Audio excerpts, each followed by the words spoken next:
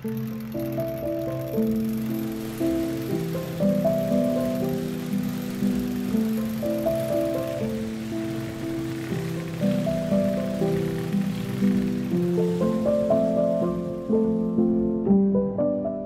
we're sailing 7 nautical miles to the Sand Key Lighthouse. This is one of Key West's oldest historic landmarks.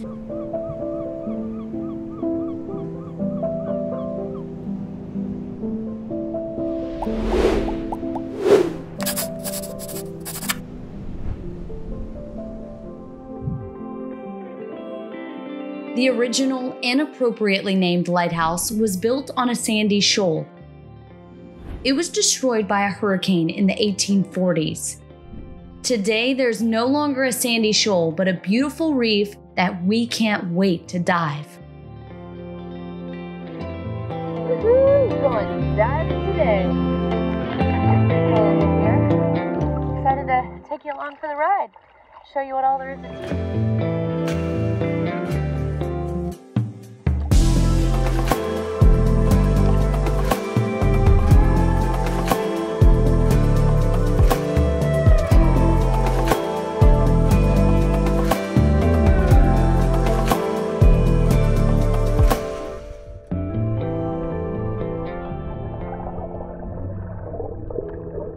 It's hard to truly capture how beautiful it is down here, as we're really new at underwater videography.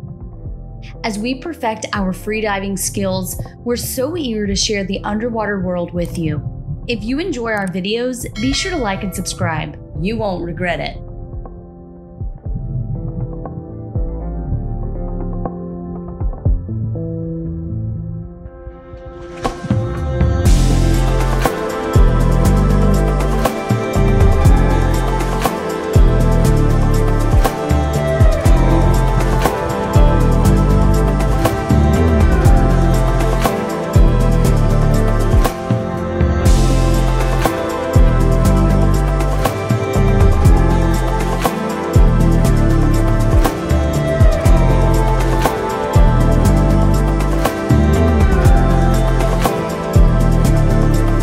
After a quick dive, we got back on the boat to sail another 15 miles west to Boca Grande Key. That's where we'll stay for the night. Not getting tangled or anything. All right, keep going then.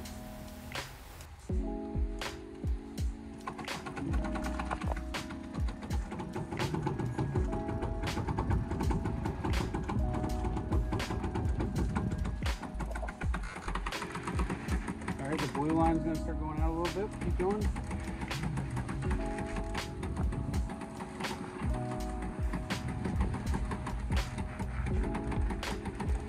Right there, yep. Now step on it, and as you step on it, you're pulling a little bit, but keep those fingers out of the way. Yep. Fingers together, out of the way. There you go. And just, it is, but you got another probably foot to go.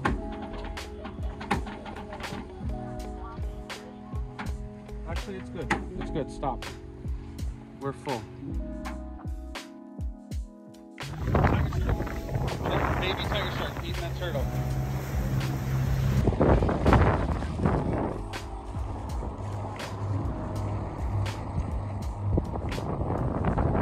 What's going on, ladies? Driving to our new home. What's our new home? Boca Grande Key.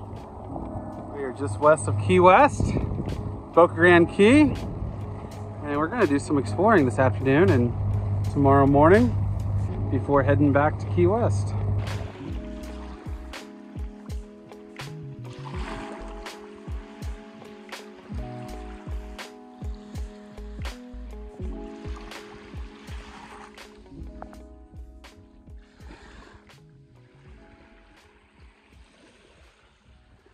So we're walking this beach and we turn the corner and we see this, well, we see all these clothes and all these bottles, and then we get a little bit further and we see this.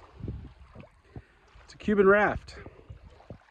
Obviously, Cuba is only about 90 miles from here. And these people apparently made it across gonna turn the camera around here and show you what we found. So we're guessing the OK paint is probably from the US Coast Guard, maybe saying that they've already checked this. But this is an Isuzu diesel motor inside of literally a metal boat that has been through bolted, and all of the joints just looks like a Sika caulk or something, just caulked together. Literally the drive shaft is going through what is like foam, literally just a foam hole through it. Obviously there's the rudder sticking out, and guys, this is, I mean, I've always heard of these, I've always, you know, seen pictures and so forth, but until you see it in person, it just does not, it's just surreal. Yeah, like, can you believe these people went across 90 miles across the ocean in this? And there's a little girl's backpack up front. There's clothes scattered all up and down the entire beach here, and bottles of water, and just crazy to think that people are going to risk their lives, and they're that desperate to risk their lives to come in literally a wood and metal boat.